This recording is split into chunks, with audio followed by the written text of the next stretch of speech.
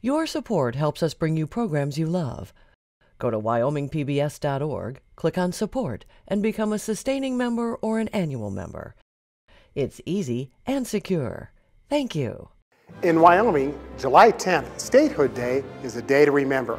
And this past July 10th, Wyoming celebrated its most important building with a grand reopening of the State Capitol building in a day-long celebration which included speeches, a ribbon cutting, music, and fireworks in Cheyenne. The Capitol complex celebrated next on Wyoming Chronicle.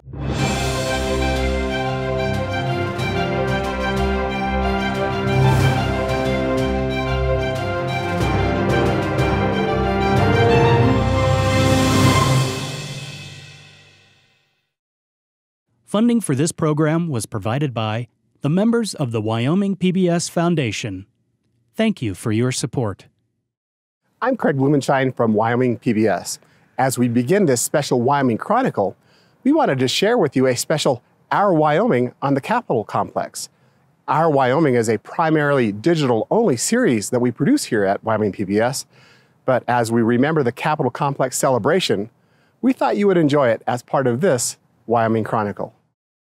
We are sitting in the room where the first government in the world gave women the right to vote. Nowhere else in the world. This is it. It's not only important to Wyoming and not only important to the country, this is important to the world. This very spot where we're sitting right now. And when I walked in and I saw the grandeur and how well it is done, it gives you goosebumps. I mean, this is a very, very historic place. And now when it is redone in this way, at this level, it's appropriate to show it off to the world.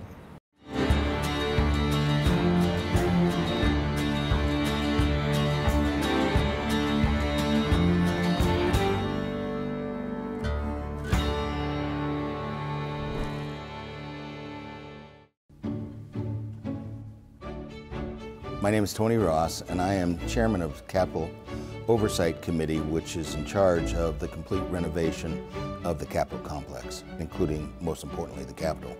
It started a long time ago. Probably started saving for this in 2003, and then along the way we made some appropriations to it. The first is just the nuts and bolts of why we needed to move forward on this. This building had been renovated, but not fully renovated. But there was things that were left undone that needed to be done immediately in my mind. You know, the fire suppression system there was non-existent. It was not ADA compliant. So I think those were two immediate needs, but of course it's much more than that. I mean, this is the most important building in my mind in Wyoming, and it represents not just government, but it represents what the state of Wyoming is all about. And it needed refreshed and it needed redone. One of the great aspects that has really been emphasized by the group that has worked the Oversight Committee and others that have had a lot of care about this is the emphasis of the history and the continuity and the way to move forward. Of the project, the Capitol is $116 million. There are so many other components to the project. You've got Hirschler at $57 million, and the CUP, the central utility plant, at $19 million, the connector at $19 million, and you know, all of your exterior stuff at $8 million. Then you also got furniture, fixtures, and equipment, and you've got temporary leasing.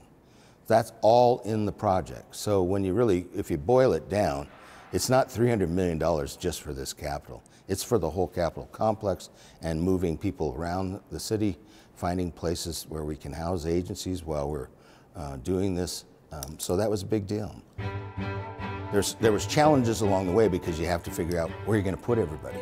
Government offices were housed all over Cheyenne, and there was a discontinuity over the last several years. At times you're wondering, what's the solution? And we were very lucky that we were able to kind of fall into the Hirschler. Turned out to be rather miraculous what we've done. Central utility plant was out of date. The boilers were way over their extended life, and there was no efficiencies to them. It's now state-of-the-art, and it supplies cooling and heating for 5 different buildings. The Hirschler building and the connector, the Capitol, the Supreme Court, the Barrett building, and the Hathaway building are all tied in to this central utility plant. I think the initial thought about revamping the Capitol came about at a time when the state was pretty flush.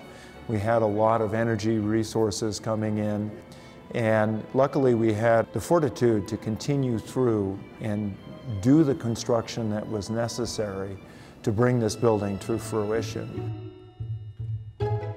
I was the primary sponsor of the legislation. It was Senate File 103. When we started the project, we had saved $100 million. We had the money to go forward, and then, of course, the economy takes it in the shorts. Ultimately, I had to make my own decision whether this was something that needed to be done.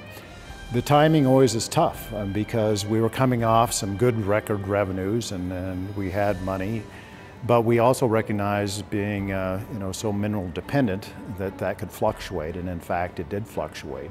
So I had resolved in my mind that there was a definite need. I knew it was going to be tough. I didn't quite know how tough it was going to be, but I thought, if I have a chance to do this while I'm governor, it'll be something that when done I will be proud of, that I had a role in that made this building even more magnificent. We had a lot of good people helping us, everybody professional and with the best of intentions, but it was such a massive project. And what we lacked was the great expertise of who has done this, who has managed a project of this magnitude, not just square footage, but an actual capital. And that was MOCA. They changed the paradigm of the whole project because they had done other capitals. And so they represented us as just layman legislators and to make sure that we got this project done right. They brought it all together, and they showed us where we had made mistakes. They showed us a direction forward, how to manage the budget, and so we wouldn't be here today without MOCA. It's important that we retain the heritage and the significance of this building for our children and our grandchildren. We recognize this is a chance to do this that won't come around perhaps for another 50 or 100 years. We hired an artisan from New York, Evergreen, who's done historic renovations of capitals, and they were able to uncover the original colors and the ceilings and what they look like. Everything was down to detail. And now, it all seems to blend. The skylights make sense. The colors are so much more grand. The gold leaf that was covered up is back. And when we start hanging our art, it'll even be more beautiful. Well, I think as we open this building, that's certainly a couple of us have felt strongly that the people of Wyoming need to understand what the investment truly was. Just as I said before we began this project, more than just the rocks and the paintings, this is about the people. This reconstruction is really now more than just the edifice. It's the superstructure that brings us to modern standards with internet and wireless connections, with better plumbing, with ADA accessible bathrooms and all of that. When you look at the fundamentals, first just the life safety issues that needed to be rectified, but secondly was public access to their government. And literally, the public did not have meaningful access to committee rooms, to committee meetings. And then I think the practical usage of this building is going to be greatly enhanced, because the best government is open to the people and allows for their full participation. And the way it was designed before this renovation, it didn't allow for that full participation because some of the meeting rooms were so small and people couldn't get in and ask the questions and hear the debate. We've rethought government to make sure it's more accessible, it's more open, and more transparent. And this building really represents all of that. There is something magical about this building. When you come to work in this building, you have a depth of sort of the history and the expectations of the people of Wyoming, that Wyoming will move forward. I hope they have a great sense of pride in their state house, in their capital, and also a great appreciation for the utilization that allows for full participation by the citizens in their government. The festivities on July 10th began in earnest just after noon with speeches from Governors Mead and Gordon and Tony Ross, all of whom you heard from just a moment ago. Also speaking were the President of the Senate, Drew Perkins, and Speaker of the House, Steve Harshman. Here are the highlights from their speeches. I spoke a little bit to the senators earlier today, and we want you to know how good it feels to be home. This is our home. This is where we do the work. This is where when we come here, we feel humbled because of this building. Many of us have had, my mother served here for 16 years as a member of the House of Representatives from Natrona County years ago. And from then until now, this building is a special place. It's a special place where we come and spend time away to try and do the work of the people, to try and represent you here, to try and carry out your wishes and to help run government so that it can help, but at least sometimes doesn't get in your way. And so we want you to know we appreciate that. The only other thing I would say this afternoon is, again to the people of Wyoming, thank you. It is such an honor and a privilege to represent you here in this capacity. And also to remember that we were talking about this earlier, that what happens in this building, who does it, and who occupies these seats, whether you're the governor or whether you're a senator or representative, it doesn't matter, because in a few years, very few people remember that you ever served here. But what we do here is important because it affects you and your lives directly. It affects the education of your children. It affects the roads you drive on, the businesses that you work in. And so we just want you to know that we take that seriously. It's an honor to be back in this house, and we want to know that we appreciate it and recognize it as an honor and the humbling honor that it is. So again, this is a project about every 100 years or so, somebody else is going to have to stand here and say, yeah, we did it. It's going to happen, and we took some flack over it and all that stuff. But at some point, we saved money, we didn't borrow any money, we paid cash, and we came in on time and on budget.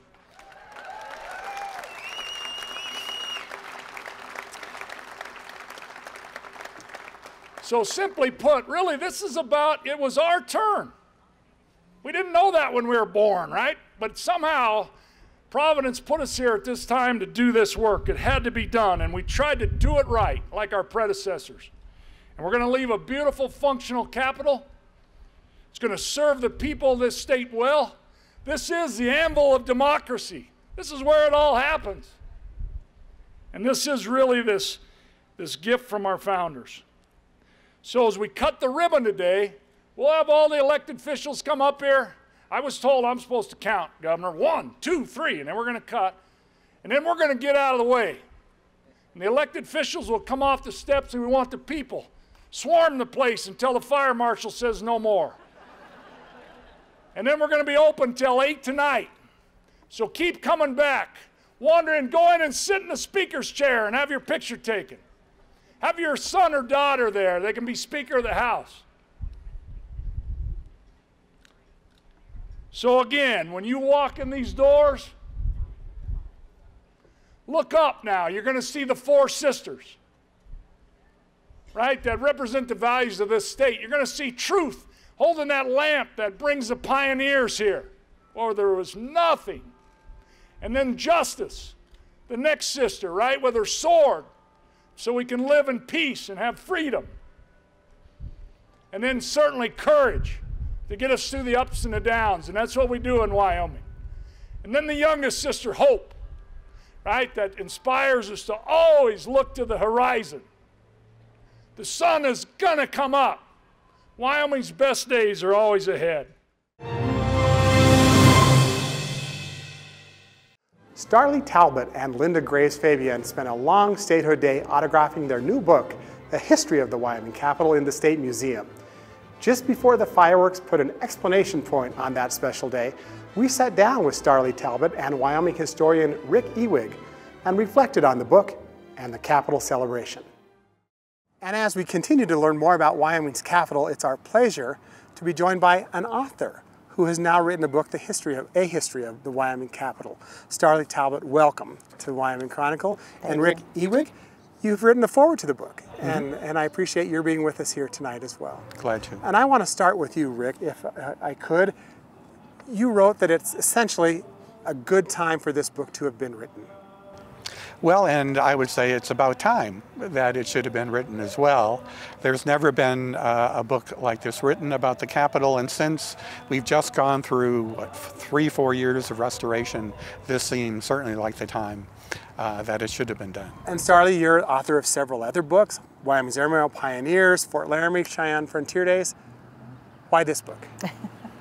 Well, to begin with, we've always marketed our books over at the State Museum. And the lady who used to run it, Beth, she kept saying for a couple of years, you need to write a book about the Capitol. Well, then when we heard about the renovation, we thought, then now is the time to do it. So we did. And I love Wyoming history, I love history, and love the Capitol. Before we get into the book, I want to tell our viewers we're filming this on Statehood Day, the day that Wyoming's Capitol was celebrated again and reopened with a ribbon cutting and a great ceremony. Rick, let me start with you. What are your thoughts today about what's occurred here in Cheyenne? Well, I am filled with pride, I guess, that for the most important building in the state of Wyoming, this restoration has happened, and to be able, like everybody did, to take it back to when it was first constructed is really something special. I should let our viewers know, Rick, your title. Something I neglected to do just a moment ago. You're the past Associate Director of the American Heritage Center, and you're currently Vice President of the Wyoming Historical Association and Editor of the Annals of Wyoming. Starley, what about you? What are your thoughts today? It's just wonderful and almost overwhelming. And I haven't seen the finished project yet because I've been over at the museum signing books all day long, and it's just been wonderful. And what's the reception to your book? How's it been? It's been wonderful. I think we've signed at least 200 copies, and the people are just so excited, and the people who did go through the Capitol are coming back and saying, oh, it's wonderful. So I'm excited to go and see it soon. Sure, and I'm sure you'll get a chance now that it's open. Let's talk about your book, if I could a little bit. It's not really just a book about the Capitol, and we'll get to that. But you start, your chapter 1 is A Dream Rises from the High Plains. Take us back to the late 1800s. Well, that's hard for me to do because I wasn't here. But I think it was a dream, you know. Wyoming had such a low population, basically, and they weren't sure they would be able to get statehood. They had to really fight for statehood. So it was really a dream to have their own capital and become a part of the Union as the 44th state. And Rick, you've contemplated Wyoming's history too today. Yes, knowing the history of Wyoming at that time and the history of Cheyenne, they were looking towards statehood. Already by the 1860s, people are talking about Wyoming becoming a state. And is this with Territorial Governor Warren, or even before then, or? Oh, it was prior to that. It was always a hope that the territory of Wyoming will become a state. And so, we have a lot of people back then like Francis E. Warren and Joseph M. Carey who were instrumental in doing that. And you got to research this. How difficult was it for you to really understand, Starley, what happened in the late 1800s and how this capital came to be? Well, there is some very good papers that people have written, research papers, and the archives has wonderful materials. And it's just great to know there are old photos, which was amazing that we could find the old photos. So actually, it was time consuming, but there's a lot of information out there, so that was good. Chapter 2, and it was touched on today in the speeches that we heard, The Lonely Supervisor. Yes. Came from Ohio. Give us a little hint about what Chapter 2 is about. Oh, John Pike. That's actually probably almost my favorite chapter. The letters that he wrote are just, they describe the climate and the people, and it's just perfect. It's like painting a picture. He didn't even need a picture. He painted a beautiful picture. He arrived on a day that was very different than today, we heard. Yes, yes. And he said, the wind was blowing and he had to wear a headband to keep it from blowing away. And it was just interesting because he had left his newly married bride at home in Ohio, so he was writing all these letters to her. And there's just wonderful things in there about, I haven't done my laundry in a month, and you don't need to worry about me because I haven't seen a pretty girl yet. So I love the letters. They're Full of wonderful. cowboys. Yeah, right? and the cowboys, that he discovered. But he came to like Wyoming. He came to love Wyoming, Yeah. I believe, yeah. And he almost wanted to stay here, but they did end up going back to Ohio. And I don't know if you're going to ask me, but some of the Fike family were in attendance today, and I was able to meet them, so that was wonderful. It was very neat that the speakers pointed them out for their company that's still a going concern today, yes. which is just wonderful It is, to understand that. And history. they actually brought the letters, and Rick knows more about that than I do, but they found the letters and brought them to the archives. When I worked for the state in the 1980s, and they knew the centennial of the Capitol was coming up, they were generous enough to donate their materials to what is today the state archives.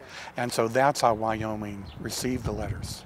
They are so descriptive, and I know that Yes. people who read your book, Starley, they'll take themselves back to a time here in Cheyenne that you can understand and you can believe. I think it paints a very good picture. Painted a wonderful picture. I just love those letters. And much like today, then, Chapter 3, the people celebrate. And they think they had quite a celebration. Yeah, it sounded wonderful. 5,000 people, barbecues. The barbecue. The barbecue. Yeah, with tables that they had trouble figuring out how they were going to make the tables. You talk about that in the book. Yeah. Yeah. And cornerstone pickles. That was important. Yeah. Then you get on to a little more than the Capitol in your book. You talk about governors, including territorial governors, Yes. legislators, and other leaders in Wyoming, other important women too. Was that a tough list for you to kind of narrow down to include in the book? It was. It was difficult. Of course, the more prominent governors were not so easy to, or they were easy to pick out, I'm sorry. And of course, I wanted to emphasize the women's roles, which is very important. And I learned new things about Nellie Taylor Ross, which was very interesting. That, we know she was the first governor of the state and the nation, and we know she worked for the U.S. Mint. But when she was not reelected for another term as governor, she gave speeches on the Chautauqua circuit, and she wrote magazine articles for Good Housekeeping. How wonderful. I did not know all those details about her before. So, Rick, do you have a favorite women or two maybe in Wyoming's history that you like to think about? Well, one is who Starley just talked about, Nellie Taylor Ross, and as I understand, there was a member of her family in attendance today, which was really great. And I've worked with some of the Ross family, and Starley's absolutely right about what she did after she was governor. And in fact, what she was doing was touring the country and giving a speech about her time as the first woman governor in the country, and apparently very well received. And her good housekeeping, of course, where else at that time would a woman governor have articles published? Of course, Good Housekeeping, not in Time or Newsweek, but in Good Housekeeping. And they are fascinating. And the fact that she went on to a long career in Washington, D.C., she owned a farm outside of D.C. in Maryland, and her family just loves the history of Nellie so much. You mentioned Thyra Thompson, Estelle Reel, Harriet Elizabeth Byrd, the first black woman to be elected to the Wyoming legislature. Wonderful to read the biographies that you put together. So on to Chapter 5, Statues, Art, and Symbols. You talk about Esther Hobart Morse's statue, Chief Wesky's statue. Yes. They're just iconic statues, and they were always in front of the Capitol. Now they're not. And they'll be moved. They'll be in the Capitol connector now, as I understand Yes, it. I believe so. Is that right? That's what I understand, yes. So they were important people, even though there's been, some controversy over the roles that they played. But And you talk about that a little bit. yes. Well, I guess the favorite statue would be Esther, and just because of that historical controversy to a degree, and you know, that statue came about in the 1950s. It was Lester Hunt who came up with the idea. When he heard that Wyoming didn't have anybody in Statuary Hall, he said, we need somebody, and he's the one who came up with Esther's name. And then it was April 1960 when there was an event at the Capitol building in Washington, D.C. And Nellie Taylor Ross was there to give a speech. Senator Gail McGee, Vice President Nixon, all there were to give a speech about the importance of an Esther statue. On to the last chapter in the book, changes to the Capitol Square. That this will have a major impact on the way government functions. Don't you agree, Rick? Well, I think it certainly will, and you know, the people who planned it really were smart and to understand the need for these larger meeting rooms so that more people can attend the meetings of these various committees. And so they're hoping that this really will become probably even more of a people's house, and that more people will come and not only enjoy the building itself, but also be able to participate more. From what you know so far, if I had to put you on the spot and say your favorite place in the new Capitol, could you answer that question for me, Starley? Well, years ago, I went to rural school in rural Laramie County, so we would come to Cheyenne fairly frequently, and we would get to come to the Capitol, climb clear up to the dome, and look out those little tiny windows. And I'm looking up now. Yeah, I loved that, and I guess that's still my favorite place. Rick, how about you? Well, I think the one that I like the most is the room that was where the Constitutional Convention met, and that was then later on divided into 2 floors even. Who made that decision? Right, who made it is the question. So to be able to bring that back, and of course that's where they talked about suffrage, and that's why the building is on the National Historic Landmark. And so that is such an important part of this. And I agree with that too. Well, I'm sure you would encourage everyone to come down and take a look. Absolutely. Starley, it's a great book, and congratulations for writing it. Thank you. And I'm glad that you've already considered it a great success, as we have too. Rick, thank you so much for joining us. My pleasure. On Wyoming Chronicle.